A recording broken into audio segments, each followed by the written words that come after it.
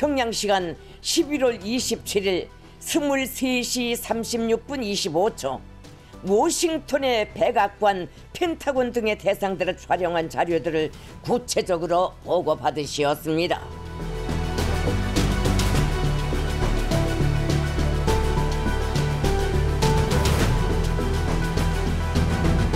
미국 버지니아주 노포크 해군 기지와 뉴포트 뉴스 조선소 지역을 촬영한 자료에서는 4척의 미 해군 핵항공모함과 1척의 영국 항공모함이 포착됐습니다.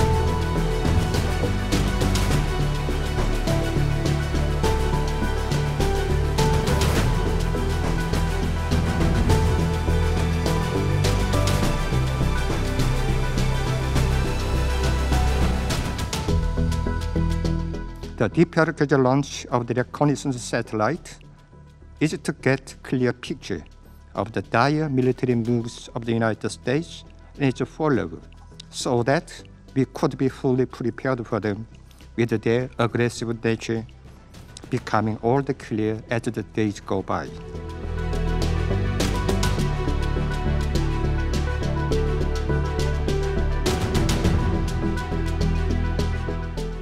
The United States kept insisting that the DPRK is in the violation of the Security Council resolution because it has used ballistic missile technology for its satellite launch.